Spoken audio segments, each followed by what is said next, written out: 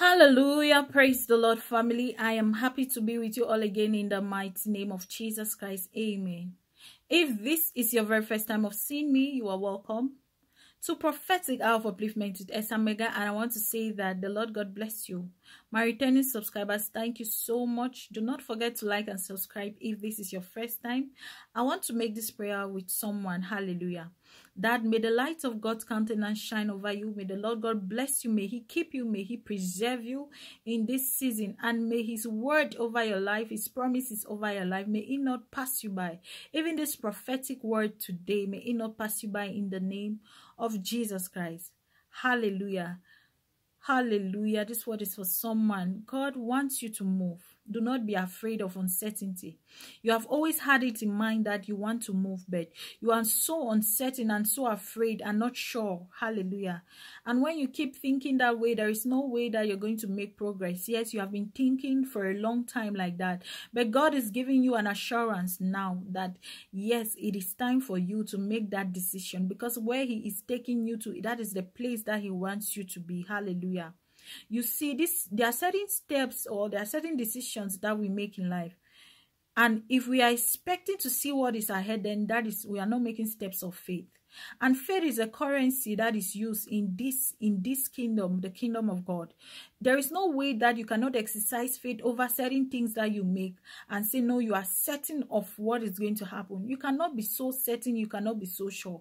Why? Because our everyday entails that we trust the Lord. We trust God with our everything to see that which He has planned for our life, may it manifest in the name of Jesus.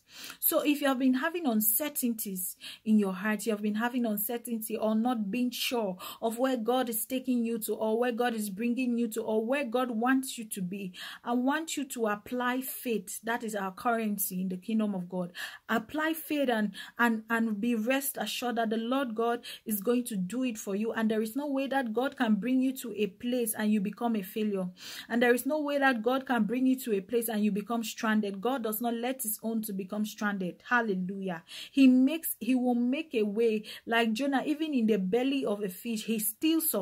That is who our God is. He will make you survive in places where people are finding it so difficult to survive, because you are His beloved in the name of Jesus. Apply faith to it. Hallelujah. And let it work for you in the name of Jesus. God wants you to move, just like in the Bible when Ruth took a step of faith to move with her mother-in-law. She did not even care to know what was going to happen, how it was going to turn out, but the Lord God knew that this place was for her. Hallelujah. And the Lord God honored her in this place in the name of Jesus. The Lord God honored her. Hallelujah. So every step that you make, apply faith and trust God that whatsoever decision you're making in this season, He's set to make it come to pass in your life in the mighty name of Jesus. I pray for someone that the Lord God helps you, gives you the grace, the strength, the courage you need to be able to embark and make that decision.